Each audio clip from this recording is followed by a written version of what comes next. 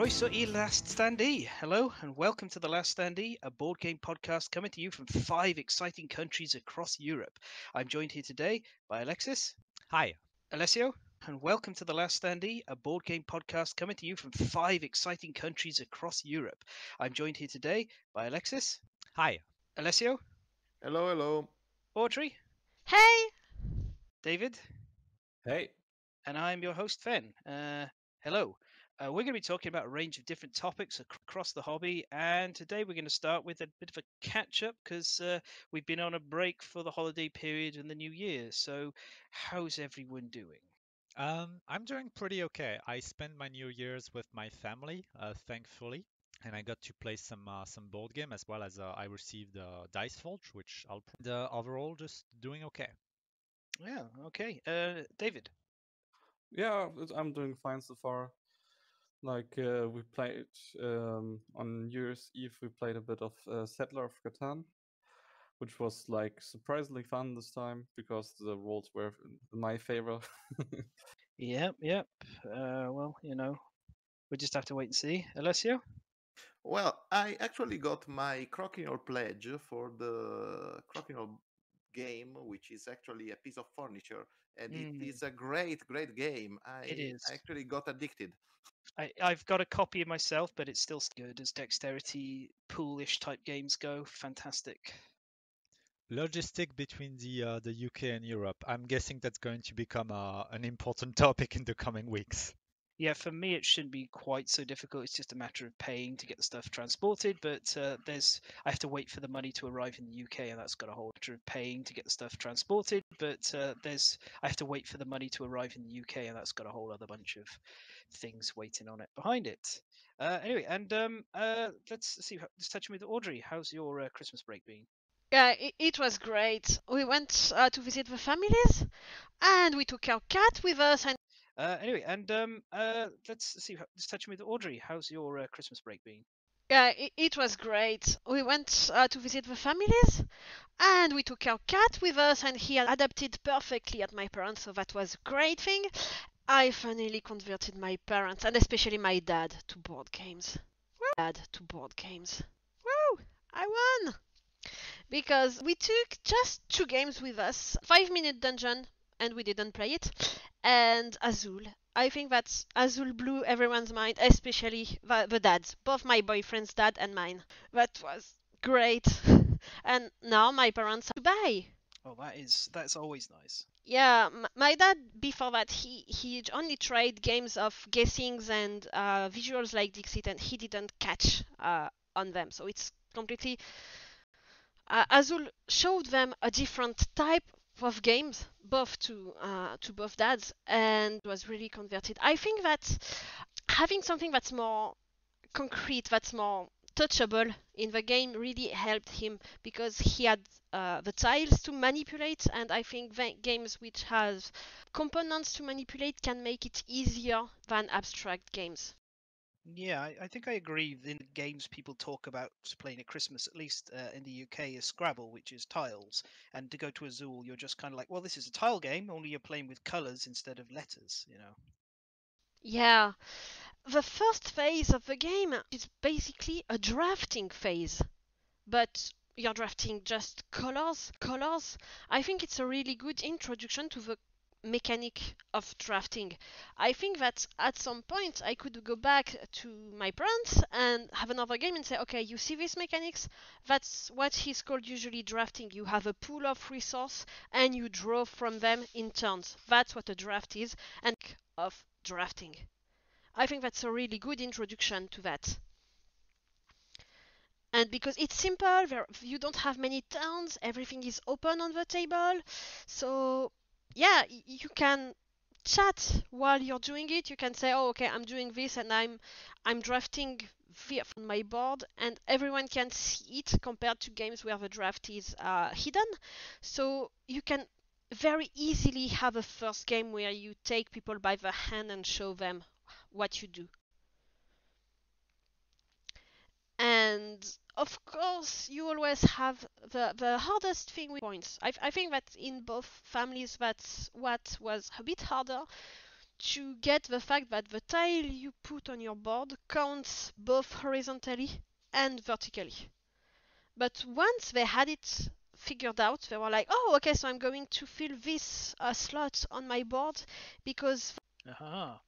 My experience with Azul is with stained glass of Sintra, which is a little bit different in that you have these laid out strips and you're looking to fill those in to match the colours.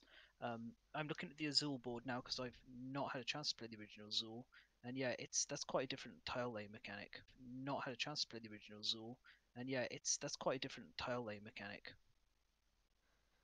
Yeah, when the people know you can turn the boards and there is a second side where you can put the colors however you want, as long as each color is seen just once in every column and once in every line. But that's the other advantage of the game. You can be very progressive. Make one game just drafting and putting the tiles, make one game drafting, putting the tiles, and then counting points, and etc. You can increase the level of depth of the game progressively, and I think that's very convenient, and which helped everyone have a good time. Having introductory drafting element is really nice since plenty of games use those. Yeah, I know that my sister, she has Seven Wonders, the normal version, not the dual one. And she tried to have our family play it, and my dad didn't understand the draft at that point.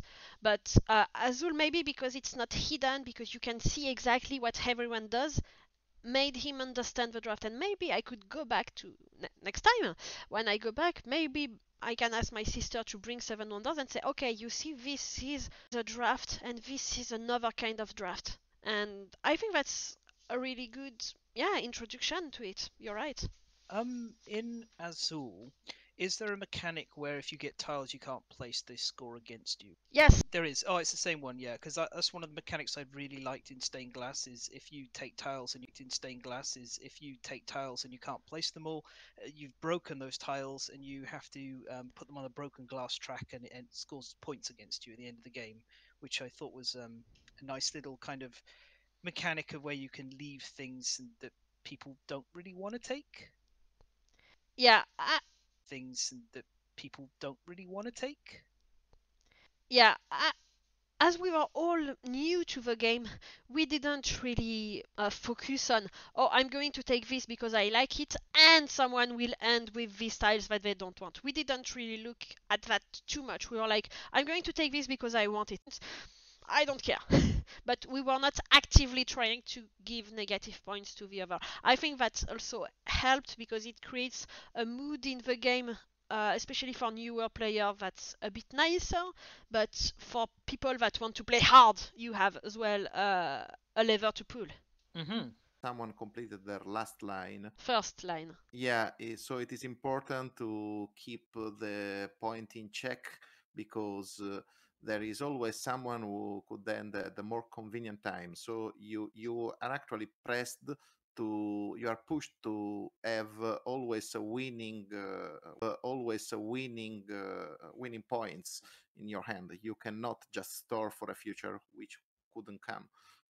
I always like that in games when the player can decide when the game ends, which gives a small amount of not bluff, but at least some level of interplayer. Should I not bluff, but at least some level of interplayer. Should I hand now or should I wait another turn? Is that player going to end before me? Well, in Azul Classic, it's yes and no on that because technically the game ends when someone finishes 5 turns. So in theory you could play 6 rounds, but generally someone ends up the game at 5 rounds. Yeah, exactly. You have to be real quick because there's always someone pulling something nasty like ending the turn while you are still setting up your. Because it's without that form of player agency, people can sit there and go, well, I'm just going to do this strategy at these beats, and I know I've got this many turns to do this. And here, it's sort of if you see someone moving and lining up for something big, you can race your game and be like, well, I'm going to get a few less points, but you're going to get a lot less points, which keeps the game having depth for replays and getting experienced with it. It's nice to have that elasticity to the end. In game with an engine building, which isn't like Azul, but in Race for the Galaxy, for example, I always think that it's kind of it's more interesting when there's a space when the end is defined by the player rather than a interesting when there's a space when the end is defined by the player rather than a specific ending. Because it forces player not to play by the game's tempo, but to decide their own tempo between the player. It creates a more interesting meta, I think. Yeah. And in Azul, from what I heard, it's a game that's creates a more interesting meta, I think. Yeah.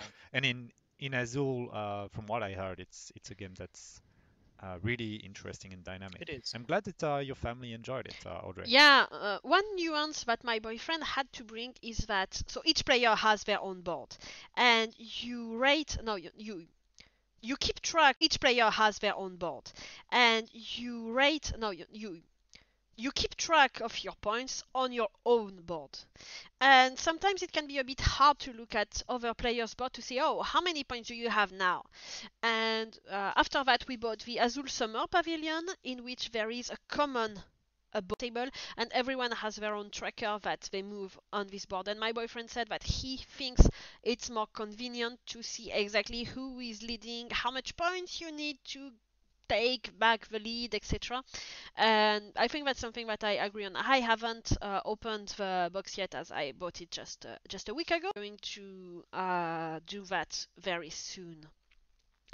And now my parents bought three other board games: Quirkle, Skyjo, and Quatl. And just as Azul, they're doing introductory games. So with Quirkle, I think they did just a first game to learn the rules, tiles, and then they said that they are going to do soon another game, but where they will count the points. And my dad is asking for more. Yeah. Thank you, Azul. Thank you. Somebody who hasn't played Azul yet, I've seen there are like different versions, or like there's like summer pal. Which one would you like recommend for beginners or like more advanced players? Right. So as I said, I've only played Stained Glass of Azul, and basically the way it goes is Azul's the simplest version of it. Stained Glass adds a few extra wrinkles and difficulties. Summer is one that I've not had a chance to play. Sintra is more than accessible enough, but if you're playing with people who haven't played much, then just basic Azul is a great just I start. Yeah, I have a basic Azul, and I can say that it is actually a good entry point game. Everyone loves it, so that's the right amount of complexity. Stained Glass of Sintra, I think it has changed scoring differently from the basic Azul, Yeah. so it's a good entry point too. Hmm.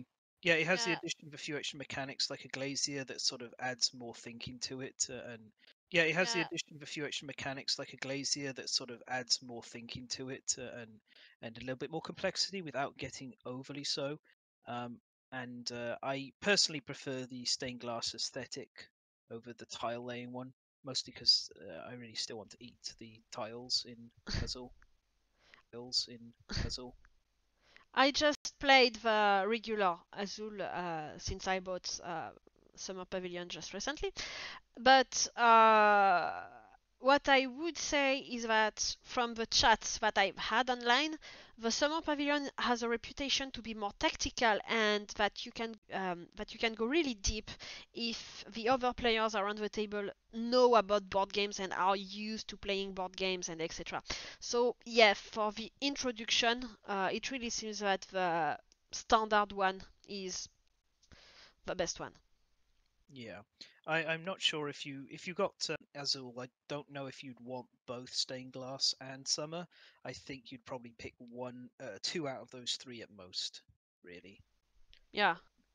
I think most people agree maybe Azul for the first one, except for me. I prefer stained Oh, glass any day. another thing that is probably worth mentioning is that the production value is actually spot on. The components are really nice to look at, and move around and touch. So Yeah. that's a positive thing about the game. Well, and also, as you've just reminded me, it has, at least stained glass does. I don't know about Azul. It has a good inlay, which really matters for me. I care so much about stained glass one, holds everything well, and it doesn't slide around. So that's like a big tick in my book. That's a whole point out of 10 for me. It's the inlay of Azul standard is basic, but yeah, it's working. I have Yeah. those physical games where you have like you actually can feel like the components are always, I think, pretty good entry games. Some month ago, and don't remember the name of the game, but basically you had like those small construction pieces, and then had to balance like like construction workers on that. That was a fantastic game, like small board game with has like more dexterity based, and that's like really interesting for like beginners or like kids and everything if it has like a physical feel to it. Oh, Yeah. I looked it in BGG. I don't remember the name. Damn. Yeah, the advantage with the Azul printed, they're not stickers that you could take off, so you really feel that your game is durable. Yeah, it's definitely a recommend for the Azul family from us. I think almost across the board. Um, David hasn't had a chance to play it yet, but I do hope you do. Oh, So, I found the yeah. All right. Well, now it's time to take a short break and just a little bit of self-promotion here for us. The Last Standee now has a Patreon where you can come and support us if you want to. It is located at patreon.com, www.patreon.com/the last standee. Same as the title, so that's standee with two E's. Should also be in the description for this episode. There are two tiers. You can just give us a $1 a month support just to say hi, thanks, we enjoy the podcast, or you can have a €5, €5, sorry, euros. I'm so used to saying euros. I'm so used to saying dollars. Dollars. Is it dollars? It's in euros on mine. Anyway, there's two tiers. The second tier will have a few extra sort of bonus episodes and little bits of additional exclusive content and recording. But you don't have to. It'd be great if you do want to. We'd love to see you there. Extra sort of bonus episodes and little bits of additional exclusive content and recording. But you don't have to. It'd be great if you do want to.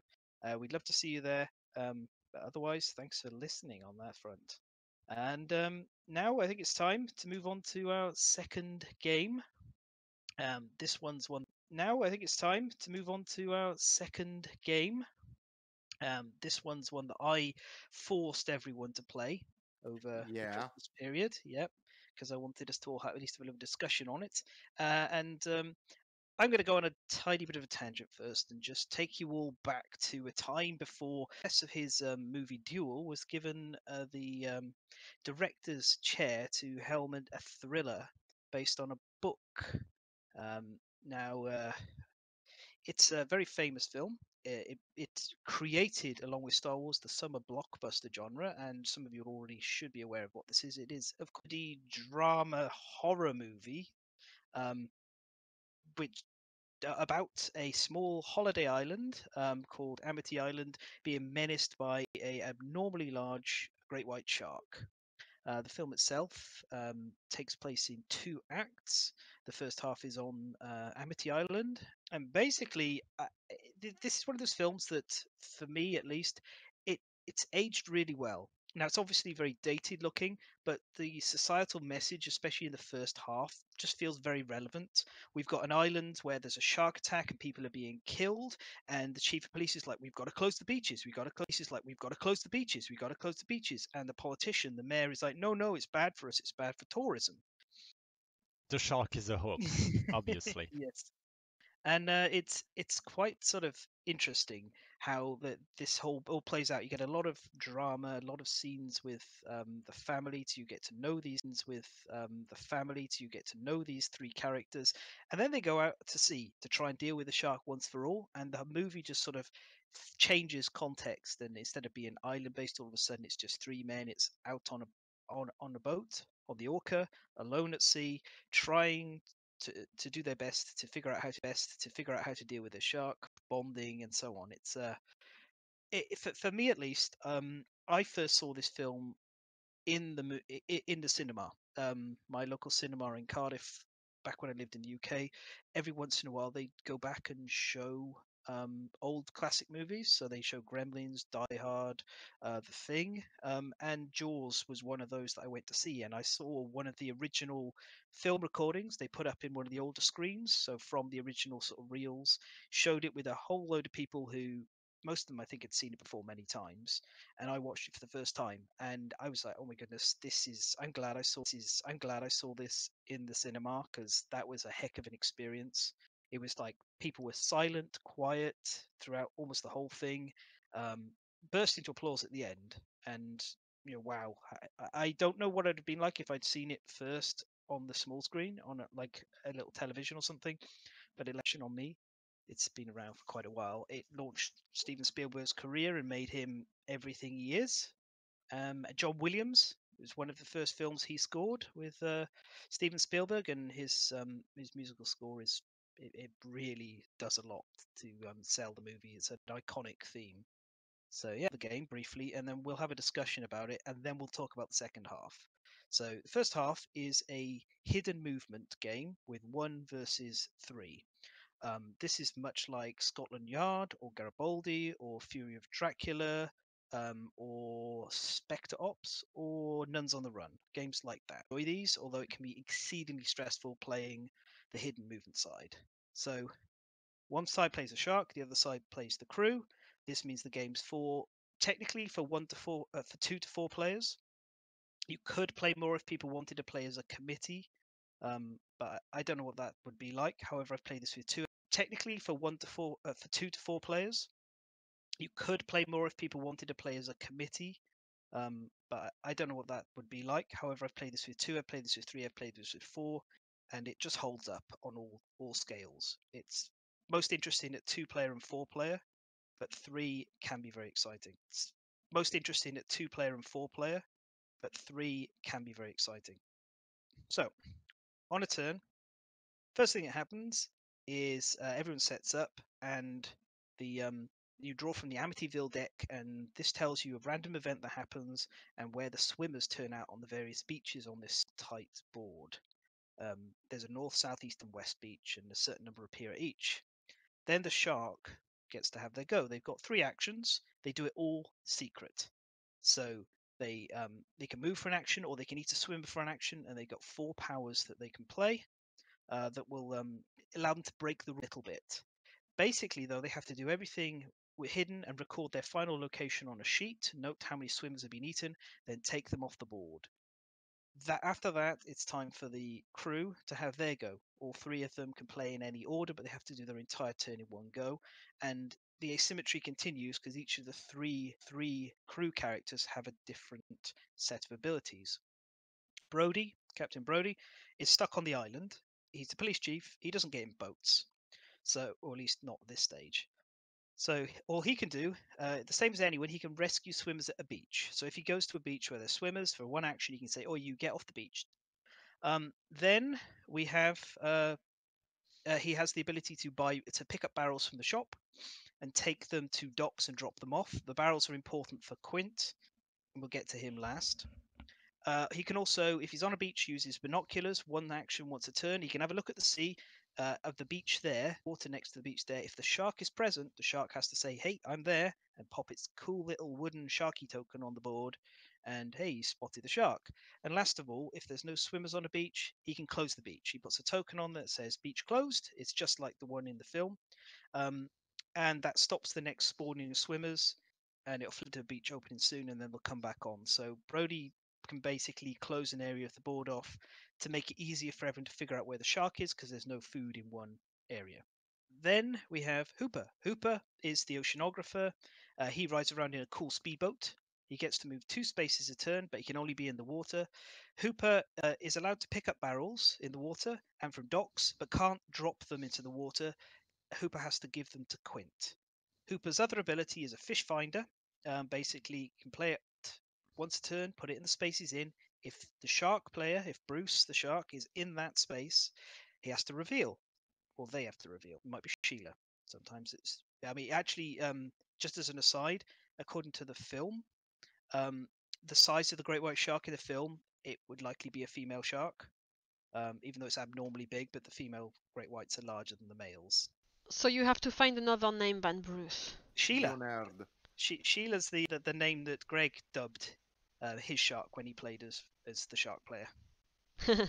That is a good shark It name. is, yeah. It was quite entertaining to be horribly mauled by Sheila, I can tell you. Then sorry, so where was he? Oh yes, his fish finder. So Hooper throws his fish finder in the base.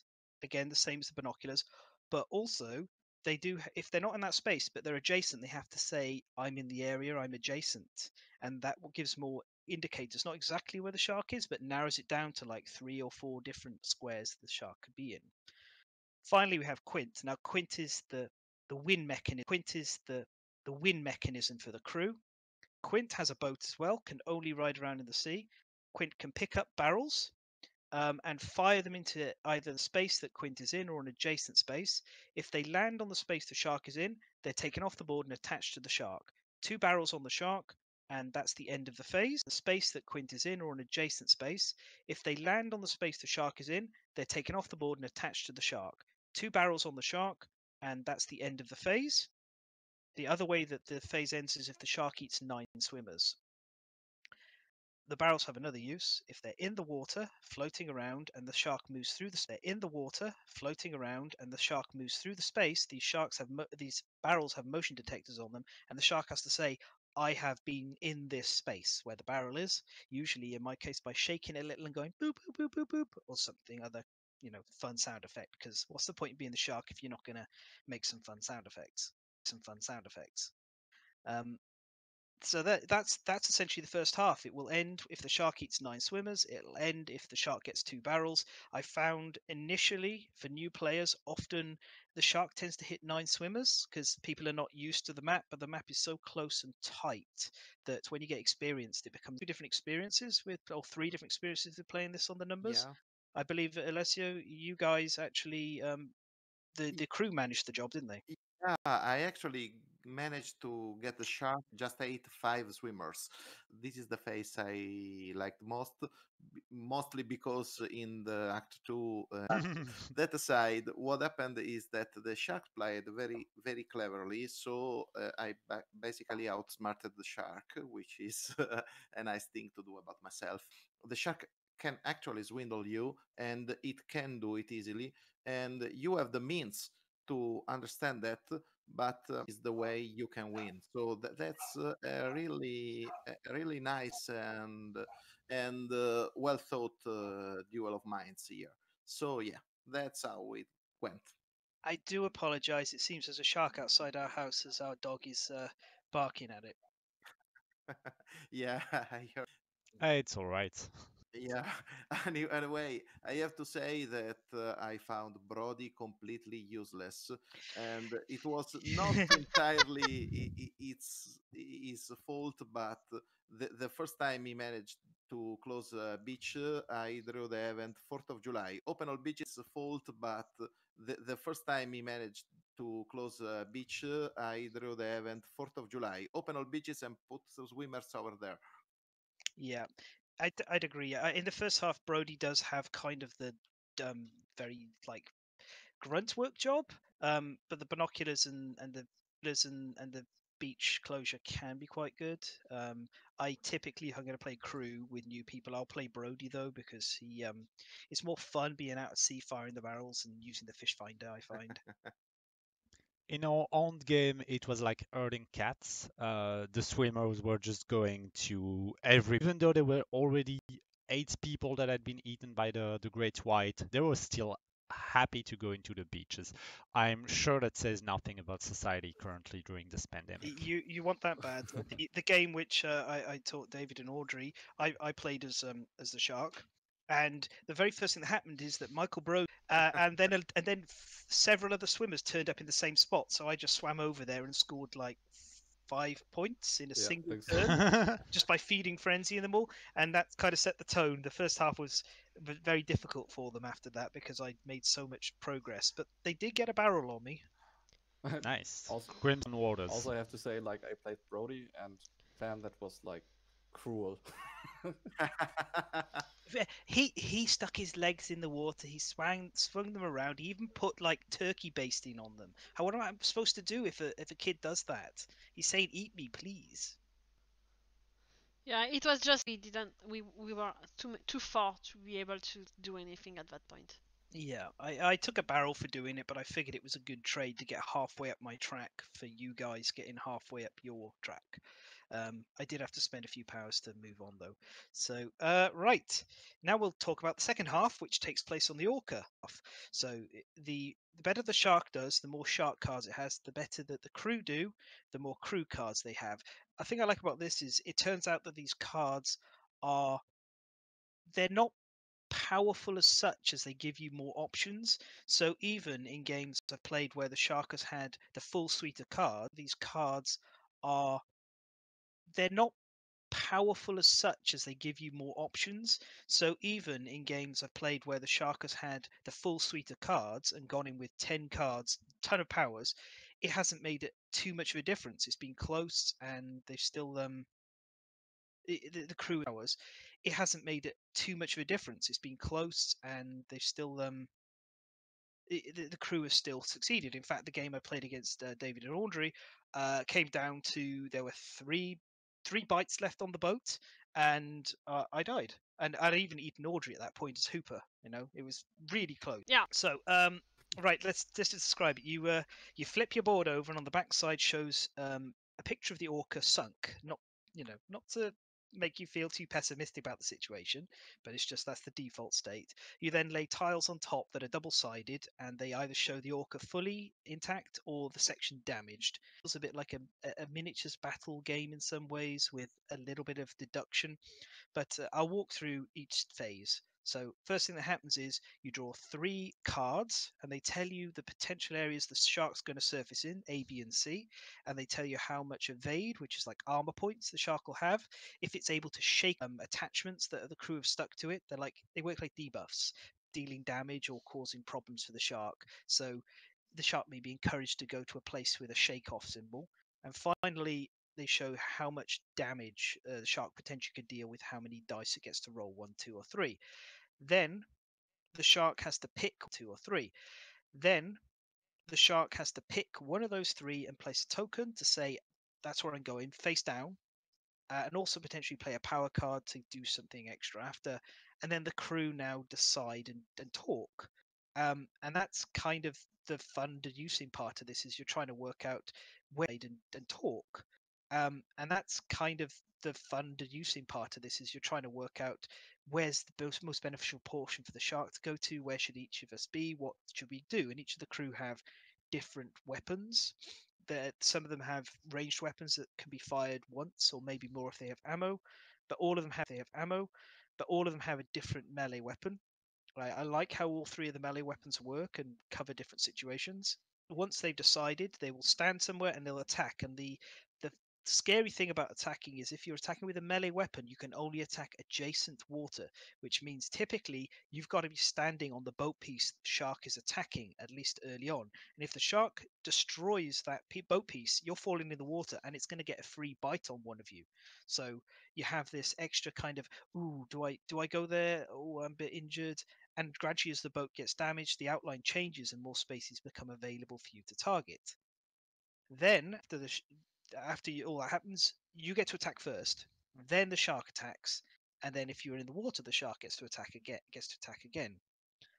It's a very simple flow. I like a lot of this game, and I think that is fantastic in respect to this game. Is how it's not rules heavy. The character sheets tell and do.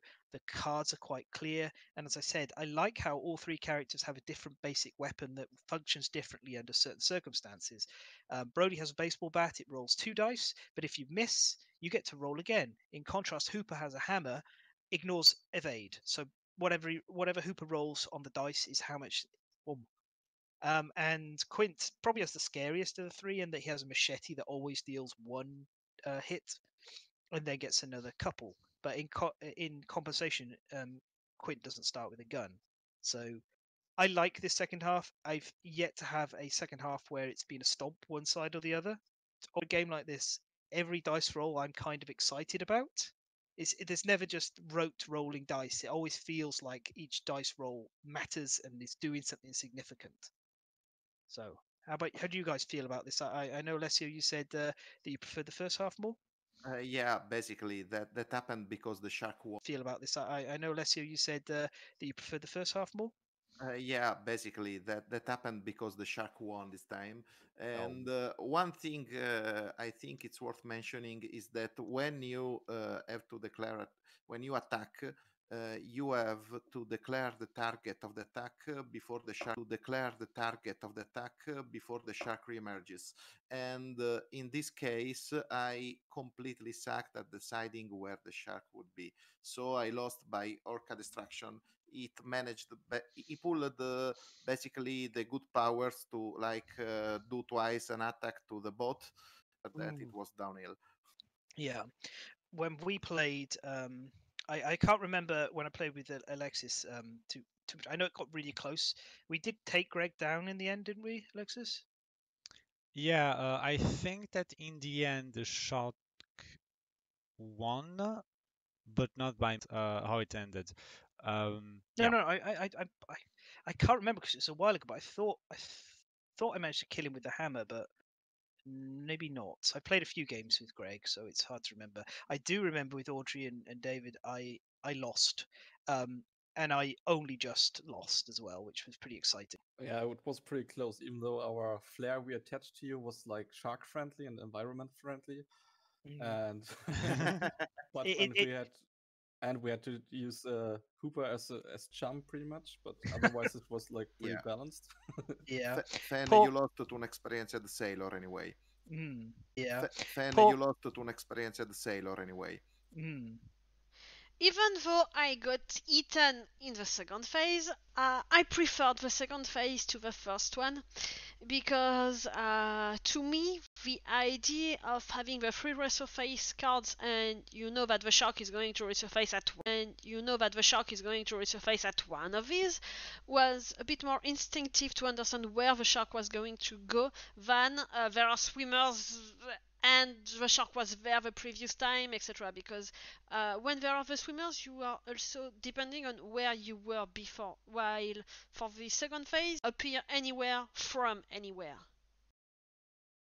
Certainly, yeah. It does narrow the options down a bit more, and there's a little bit of chance. I got a bit done in during the later stages because the cards kept popping up, and they'd be like, "This card's definitely on the boat, and these two are over where there's no boat left, so we know where Fenn's gonna be." Yeah, it becomes easier as the boat gets damaged. Yeah. It does. I like that as well, though. It kind of initially you're like, "Oh, go! It's the three locations. We better spread out our attacks," and then it sort of tightens down, and as things get to the very much to the wire, you're sort of very concentrated, but also you're more vulnerable. Is not a good idea. I really like that both aspects of the game are different types of hidden decisions. Even though they're both really different, one is more about bluff, while the other is, I guess, tactical analysis. Yeah. And because both sides use the same sort of gameplay mechanics, the whole game feels very coherent, Yep. despite being really different from one phase to the other. Yeah, so this game is. I'm just looking now at the site. This game's from Prospero Hall, is a collaborative Seattle-based design group. It was published by Ravens. It's a very cheap game as well. It's not expensive. It looks great, and it has a fairly small footprint physically. So I think that I'm incredibly impressed with this game. And I do think more people should be having a look at it because yeah, it takes these mechanics and they're good because yeah, it takes these mechanics and they're good mechanics. They're interesting, they're tense, and it creates effectively two mini games that you play that cover the story of the film, let you retell it in a new fashion. And when you get used to it, this game's pretty fast to run through. Like 60 minutes is easily new fashion. And when you get used to it, this game's pretty fast to run through. Like 60 minutes is easily, you can have it done in, depending on how much you want to chat about your decisions. And you can explain the rules in 5 minutes. You can, yeah, you really can. There's only a couple of times you have to refer back to the rule book just to be like absolutely certain about a couple of things. But it's I think it is, considering it came out in 2019, so long after the film. It's sort of a bit of a statement to the long-lasting impact that this film has had, and I do think it's a masterpiece in that front of design. It's just First and second act, and actually I would have overlooked that if I weren't forced to play it. So actually, thank you because it was a fun game. Yeah, well, I thought it got out fairly well because it did have like a Golden Geek Best Thematic nominee in the year it came out, and it had a Parents' Choice recommended nominee in the year it came out, and it had a Parents' Choice recommended as well. Although Yeah, maybe you want to wait a while before you let your kids watch the film if you're going to do that, because it did cause a lot of a lot of fear and concerns about sharks. Sharks still have a bit of a bad reputation because of this movie. Still have a bit of a bad reputation because of this movie. Yeah, despite not killing almost anybody. I think that last year they killed 2 people worldwide. It's really not a dangerous No, animal. it isn't. I think there's one place off the coast of Europe, I forget exactly where it is, where you're banned from swimming because there's an abnormal number of shark attacks due to the type of sharks there, but that's about it. For the most part. Great whites are terribly not likely to attack. So anyway, Jaws, I think, gets my full recommendation. It's one of my favorite movie recreation games. And I do hope I can convince everyone here to try out some other hidden movement games in the future, because Yeah. they're take one your of my time. I love those kind of mechanics. Um, and Jaws is interesting because the board is so tight. As you see when we play some of the others, they're played on a bigger board with more spaces that the hidden character could be in, and the deduction is quite interesting, and how the reveal mechanics work to give you info are pretty neat. Scotland Yard is probably the purest of those. We'll have a look at that. If we ever can do an IRL meetup, we definitely should try to play Captain Sonar. Yes, Captain Sonar's one I forgot to talk about. I haven't had a chance to properly play that. Captain Sonar is a total mess. I love it. It is an incredible mess. It's not playable through online, I think. No, absolutely not. It's a hot mess. That's what we like. Okay. A hot mess during the Cold War. Right. So let's move on from Jaws to Mork Borg with Alexis and David. So who's going to take the lead on this one? Tell us all about it. So, Mork Borg is a Swedish role-playing game in the OSR genre that was published on Kickstarter first through a pretty successful campaign. I'll quickly explain what OS in role-playing games that distinguish themselves from the modern role-playing game by going back to a softer, less rule-heavy type of tabletop games. It's mostly started after the 4th edition of D&D, as some players disliked the amount of stats, special skills, abilities, and game aspect that fell from the role-playing side of the game. Usually OSR games are going to be more lean with very quick character creation, not too many dice roll, and a very straightforward challenge resolution. So you'll just have a DC to beat rather than having to make any complicated map or use your skill or having to make any complicated map or use your skill or traits. It's usually going to be pretty straightforward. Usually hyping up the first and second edition of D&D. Two of the big names are either Old School Essentials, which was a Kickstarted collection of rules, are either Old School Essentials, which was a Kickstarted collection of rules that feels very plug and play.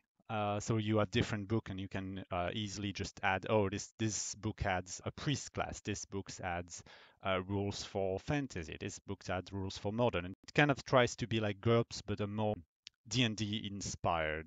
The other one would be Lamentation of the Flame Princess, known for its violent and colorful adventures. It has a bunch of different genre, but it very much feels like the second edition of D&D. OSR games usually have very interesting tables to general loot. Games are meant to be played with almost no preparation. And Mork Borg is an OSR game in the sense that its rules set is extremely simple. Your character is made of 4 stats.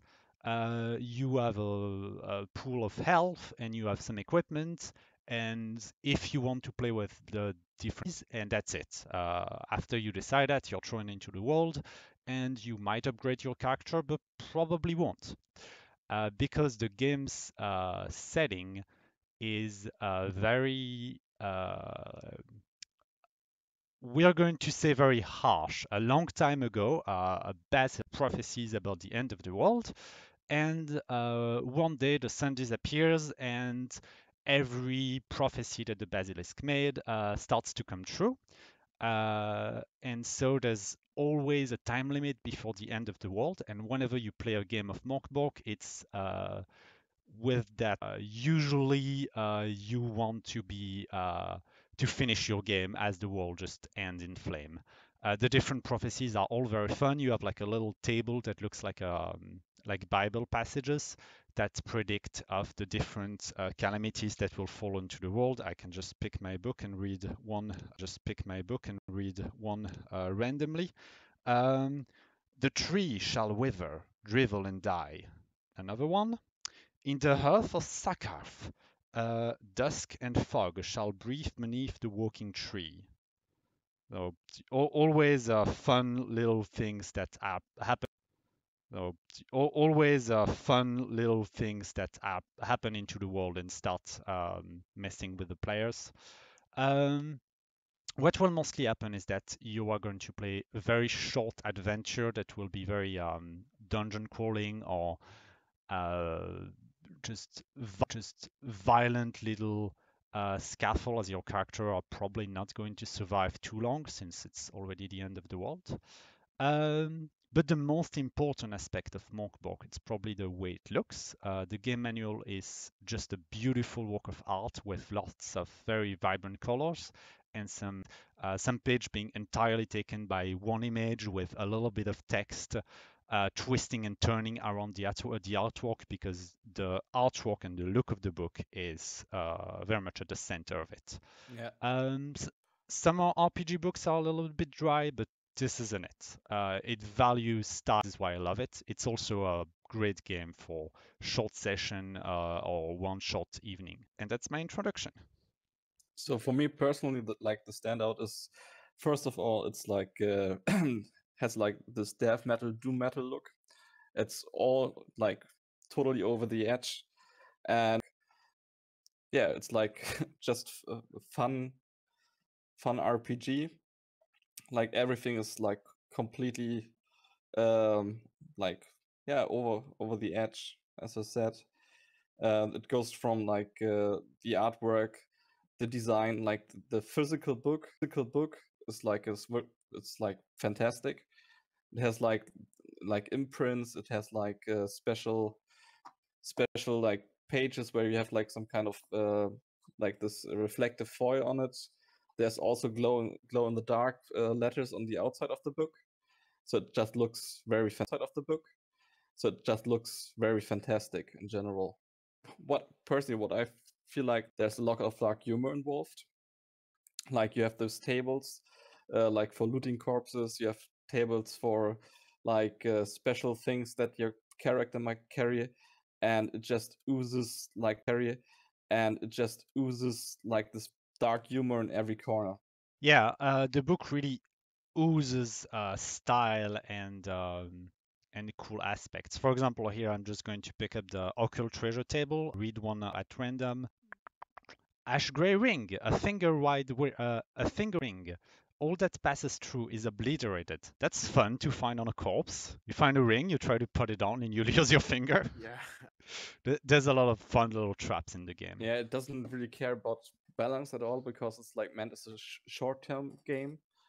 But it's like also the fun part. Like you will test. I think you will Going to play for a few short evening that will be very cool and colorful and fast. And by the end of it, your most interesting stories will be either how you completely gored some monster, or how your character got died in terrible way or got maimed.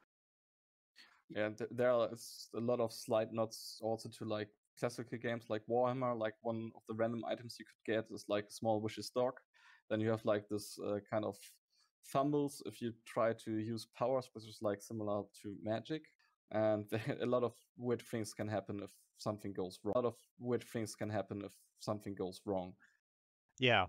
Um, I was wondering if any of you played some OSR games or like enjoy the movement, the sort of indie movement that's going counter to the most recent more RPGs. Like I was saying, I am actually old school myself, so I actually play the original games.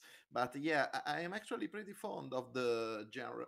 Actually, I'm not playing a lot of role-playing games anymore. But what I love to do is to take a manual, read it, and take a manual, read it, and read it for the rules and for the settings. So games which play in an evening and allow you to explore, and especially when in a game it's fun to fail, that's actually an added value. So I am actually pretty fan of the concept of the movement.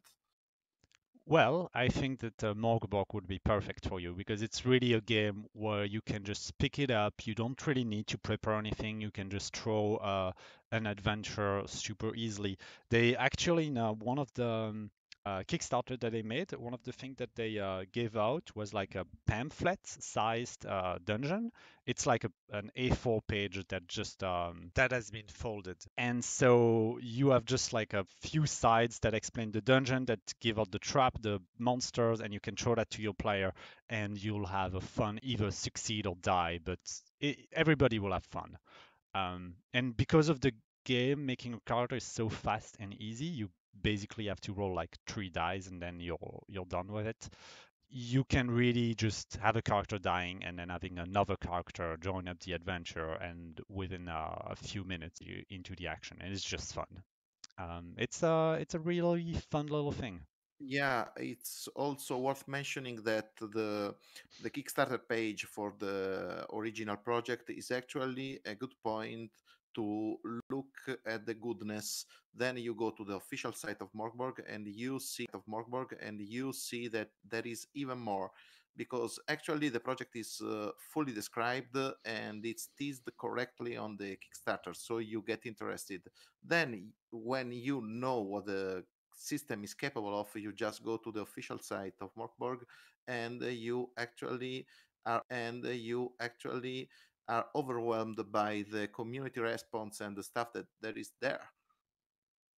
Yeah, if anybody likes heavy rock metal and that kind of stuff, on their Kickstarter, I think that they link towards their Spotify playlist that is just full of really juicy music that really fits within the theme of the game. Yeah, I was listening to that before recording. That's a Spotify playlist. Yeah. What about you, Fen? Do you enjoy usually OSR games? I know that when you play RPG games, you usually focus on something that's more about the role playing and the fun aspect of it. Yeah, well, we're I'm a long campaign player, um, and I have very few systems I really enjoy playing. So one-off scenarios aren't normally the kind of thing I play at all. I mean, my role-playing collection is Seventh Sea, both editions, Woofrup, all 4 editions, and Call of Cthulhu. We're playing Call of Cthulhu right now, and so much so that we've gone 2 sessions without rolling a single dice. Just to give you an idea of how. Although you don't roll that many dice in Morgborg, it's just but definitely more than Call of Cthulhu. Yeah, I grew up on Woofrup. I got my hands back when a bunch of like secondhand uh, first edition native style of play. I'm very much somebody who doesn't. I think combat is not really what I'm looking for in the game, and so that's what I'm like when I run it. Yeah, Um, in Call of Cthulhu, if you end up rolling dice, usually it means bad things. yeah, Woofrup is Warhammer Fantasy Roleplay for those who aren't aware of the. Usually it means bad things. Yeah, Woofrup is Warhammer Fantasy Roleplay for those who aren't aware of the acronym. Woofrup was originally pitched as, can we take Call of Cthulhu and do it in the Warhammer world? So it's a bit more bit more combat orientated and very lethal without your exo. It's a bit more combat orientated and very lethal without your extra lives given to you in fate points. But yeah, that's as close as I get. Like with D&D and things like that, I'm very much I just switch off and just stop paying attention, which is terrible. I had a look at the Guardian. Actually, did an article on Mork Borg, and they Really? did, yeah, Of all yeah, of places. all places, yeah, they did it in August and covered it and very much played up on the aspect of how it tributes to Swedish metal, Swedish death metal. Was it one of the designers or something? I'm not sure exactly. Yeah, Yeah. and the original title of Mork Borg is also it's Swedish. I think it's something like Doctor or something like that. Something that sounds very old school. Speaking of, one thing that is nice to mention is that the Yeah, Not yeah, Captain yeah. Picard. Sorry, I should have said yeah. yeah. I do. I can actually translate this. My Swedish is there. Yeah, it's Dark Castle or Dark Fortress. There's a few Ah, Borgs around here, so yeah. there we go. It's that international podcast finally paying off. Yeah, yeah, exactly. Yeah. So So yeah, the layout has been made by Patrick Stewart, which is a guy that is well known into the indie tabletop RPG scene. He makes some really cool books and interesting tables, well, full of books and interesting tables were full of really cool monsters. I've used a few of them in some of my own tabletop RPG. One of the monsters created in the book Fire on the Velvet Horizon is a phoenix that only exists once and that transcends multiple games that he encourages you to bring into like your Call of Cthulhu game and then your um, D&D games, and that they all sort of relate together in some strange. There's some really interesting concepts. Yeah. Well, yeah, just before we finish, I think that today is actually a very special day for Mork Borg, right, y'all? Yeah, they're actually going to start another Kickstarter. They had one before for a fanzine, with like community gathered and then refined content. They did one, I think, in last October or something, and now they are doing something similar again. But this time it's the Kickstarter includes the Game Master screen, and I think there will be like some kind of maybe some kind of special content for it. Like I think it won't be exclusive for the Kickstarter because like you can order the fanzines and pretty much everything from their website. But it will be interesting. They're going to start. The Kickstarter is going to start tonight at I think 7 o'clock or something. Yeah, exactly. Basically, since you said today, it is important to say that the day of the recording is 14th of January. Oh, yep. Sorry. Yeah. you've time dated us. You've stamped us. Yeah.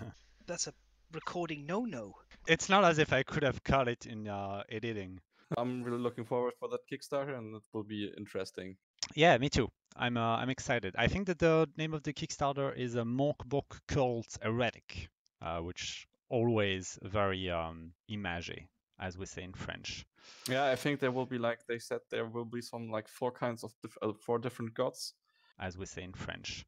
Yeah, I think there will be like they said there will be some like 4 kinds of 4 different gods, which might take like give you some kind of like new background. I think it feels like that way. Interesting. Okay, all right. Well, it sounds very interesting, even though it's not my. It sounds very interesting, even though it's not my cup of tea. I certainly, when I read about it and had a look at the reviews and everything, it seemed pretty unique. And yeah, well, we will be back in 2 weeks with some more. So just to say, as before, you can catch us on Patreon at The Last Standee or on Twitter. Them as we go. So first of all, thank you very much, everyone, for being here. And Alexis, where can everyone catch you? People can catch me on Twitter at XeliaSame and find my credential on our Patreon or Discord. Yep, we have a Discord now as well. Alessio, is there anywhere else special that people can catch you? Patreon? Yeah, it's Techless everywhere with a 3 instead of the E. All right, David. You can catch me via Discord or via Reddit. The profile it's Captain Yar with 3 R's. R. And yeah, that's pretty much the best way. And yeah, that's pretty much the best way to contact me if you want. Yeah, the extra R is very important. Audrey? Yeah, you can find me as Millenia_minis on Instagram. Okay, well, it's time for us to all say goodbye then. So thank you very much for being here. Alessio? Bye. And Alexis? From Belgium, goodbye. And from myself, goodbye and have a very good rest of